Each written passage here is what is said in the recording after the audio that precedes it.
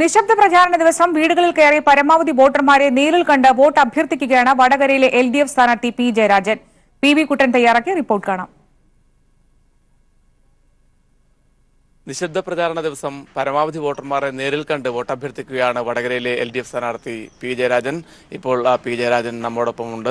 കഴിഞ്ഞ 1.5 മാസക്കാലമായി പ്രചാരണ രംഗത്ത് വളരെ സജീവമായിരുന്നു. വളരെ വടകരയിൽ വലിയ മേൽക്കോയ്മ തന്നെ LDF സൃഷ്ടിച്ചെടുത്തിട്ടുണ്ട്. ഇന്നലത്തെ കുട്ടിക്കലാശത്തിലടക്കം ആ ആവേശം നമ്മൾ കണ്ടതാണ്. ഇതൊക്കെ എങ്ങനെയാണ് LDFന്റെ ഒരു പ്രതീക്ഷകൾ? ഇവിടെ LDFന്റെ സ്ഥാനാർത്ഥിയായി എൻ്റെ പേര് പ്രഖ്യാപിച്ചപ്പോൾ ജനങ്ങളോട് ഞാൻ പറഞ്ഞത് ഇത്തവണ വടകര LDF തിരിച്ചു പിടിക്കുമെന്നാണ്.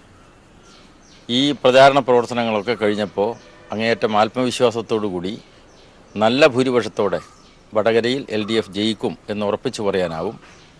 ഇന്നലെ വൈകുന്നേരം 6 മണിയോടുകൂടി പ്രചാരണത്തിൻ്റെ കൊട്ടിക്കലാശം കഴിഞ്ഞു. ഇനി നിശബ്ദ പ്രചരണത്തിൻ്റെ സമയമാണ്.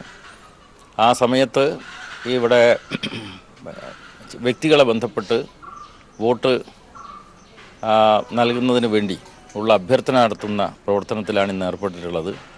ചില സ്ഥാപനങ്ങളും അവിടുത്തെ തൊഴിലാളികളെയും ജീവനക്കാരെയും കാണുന്ന പ്രവർത്തനവും ഇന്ന് നടത്തും. പരമാവധി വ്യക്തികളെ ബന്ധപ്പെടാൻ പലതരത്തിലുള്ള പ്രവർത്തനങ്ങൾ നടത്തുന്നുണ്ട്. അപ്പോൾ ആ നിലക്ക് LDFന്റെ സ്ഥാനാർത്ഥി എന്ന നിലക്ക് നല്ല ശുഭപ്രതീക്ഷയാണ് ഇപ്പോൾ എനിക്കുള്ളത്.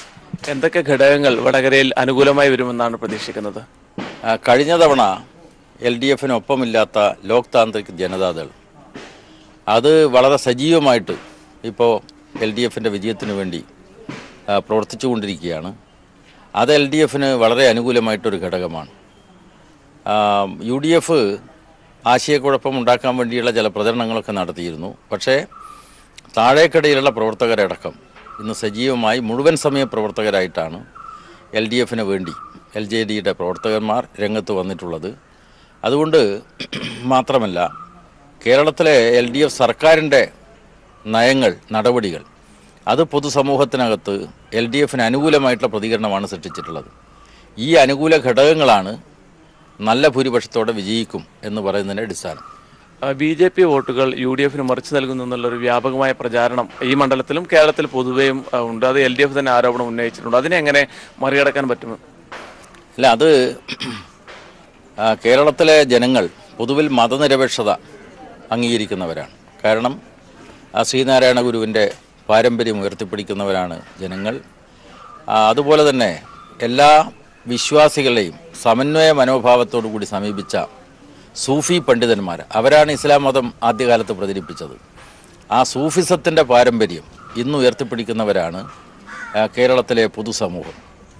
അപ്പോൾ അതുകൊണ്ട് ഇടതുപക്ഷ ജനാധിപത്യ മുന്നണിക്കെതിരായിട്ട് BJP, കോൺഗ്രസ്, ലീഗ് ഇവയെല്ലാം കൂട്ടുകെട്ടി മത്സരിച്ചാലും ഇവിടെ ഇടതുപക്ഷം ജയിക്കും. 90 മുതൽ BJPക്ക് സ്ഥാനാർത്ഥി ഉണ്ടായിരുന്നില്ല. പക്ഷേ ഇപ്പോൾ BJPക്ക് സ്ഥാനാർത്ഥിയുണ്ട്. അത് ഇത്തവണത്തെ ഒരു പ്രത്യേകതയാണ്.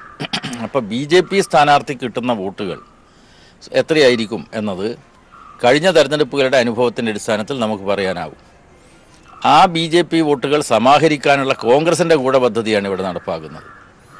BJP അവരുടെ പ്രവർത്തനങ്ങൾ നടത്തിക്കൊണ്ടിരിക്കുന്നുണ്ട്. പക്ഷേ CPM വിരുദ്ധ പ്രചരണം അത് ഒരു CPM വിരുദ്ധ ജ്വരമാക്കി മാറ്റി പരമാവധി BJP വോട്ടുകൾ കോൺഗ്രസിൻ്റെ കൈപ്പത്തിക്ക് ചിഹ്നത്തിൽ കുത്തിക്കുന്നതിന് വേണ്ടിയുള്ള ആസൂത്രിതമായിട്ടുള്ള നീക്കമാണ് കോൺഗ്രസും ലീഗും നടത്തിക്കൊണ്ടിരിക്കുന്നത്. അത് വിജയിക്കാൻ വേണ്ടി പോകുന്നില്ല. എല്ലാവിധ ആശംസകളും. രാഷ്ട്രീയ കേരളം ഉറ്റുനോക്കുന്ന മത്സരം നടക്കുന്ന വടകരയിൽ വലിയ ഭൂരിപക്ഷത്തോടുകൂടി വിജയിക്കുമെന്ന ആത്മവിശ്വാസമാണ് പി ജയരാജൻ പ്രകടിപ്പിച്ചിട്ടുള്ളത്. വടകരയിൽ നിന്നും ക്യാമറമാൻ അൽ കല്യാശ്ശേരിക്കൊപ്പം PV കുട്ടൻ.